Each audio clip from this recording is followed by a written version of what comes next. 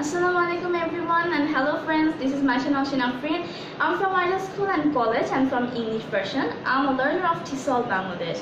Today I'm going to discuss a proverb, knowledge is power.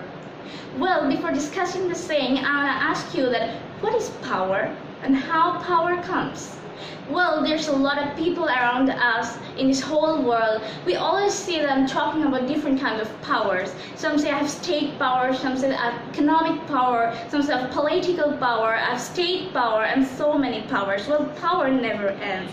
So today I'm going to talk about such a power which actually comes from knowledge. So knowledge is a power. Well, by using this power of knowledge, many people had become famous in this whole world. Well, Elvis Presley, we all know about him.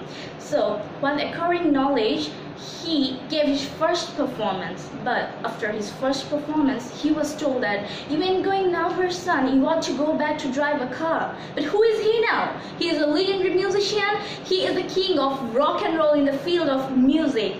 Well, again, we all know about Steve Jobs. By acquiring his knowledge, he became the founder of a company. But at the age of 30, he was left devastated and depressed when he was fired from his own company he founded. Later on, he became the CEO, the chairman, and co-founder of Pell Company. Well, we all know about Thomas Edison. Who is he? He is the inventor of light bulb. But while he was going to school, while he was acquiring knowledge, while he was studying, he was told that he was too full to learn anything. But he invented the light bulb, but we are the users only.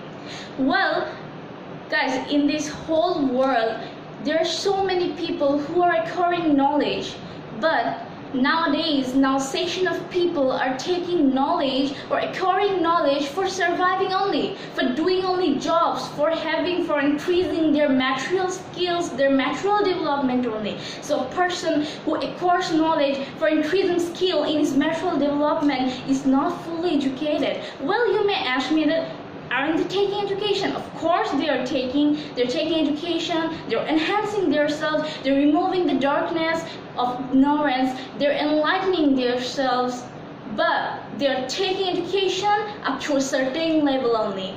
They're not exceeding their level for acquiring knowledge. Of course, they're taking knowledge, but up to a certain level. But the matter of thinking is, when we'll call knowledge power? Well, we all know about Bill Gates. Bill Gates is a worldwide man, but how? Well, Bill Gates also acquired knowledge like everybody else, but he used his knowledge in his practical life. He wanted to do something, he wanted to invent something by using his knowledge that he acquired. That is, he wanted to use this knowledge in his practical life. And he did so. He used his knowledge in his practical life and founded the biggest Microsoft company of the world. Now he became a worldwide man. He became a powerful man. Rather doing jobs, he is giving jobs to people. So he became a very powerful man in the world. So like Bill Gates, there are so many scientists who are discovering many things by using their knowledge in their practical life, and they are playing the role for the comfort of mankind. So they are called the creator in the realm of knowledge.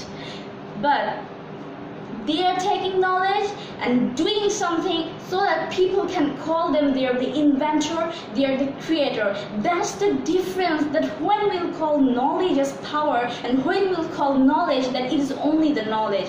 Because there are so many people, of course they are acquiring knowledge, but they are not using this knowledge in his practical life to invent something, to create something. But the person who, by acquiring his knowledge, is inventing something, is doing something creative, is really a powerful man, because the knowledge gained by him or acquired by him can be called as power. So guys, I want to tell you that knowledge enhances us, knowledge removes the darkness of ignorance. As knowledge enlightens ourselves, that's why knowledge is called the light of soul. So we'll all acquire knowledge I want to reach my voice to the last man, saying that we all will acquire knowledge, but after acquiring knowledge, we'll try to call ourselves as a creator. That is, we'll play the role of creator and inventor, developer, producer, composer, and so on. And one day we'll surely do so. Thank you. Thanks for watching my presentation. I will come up with my next presentation in my upcoming video. Till then, goodbye.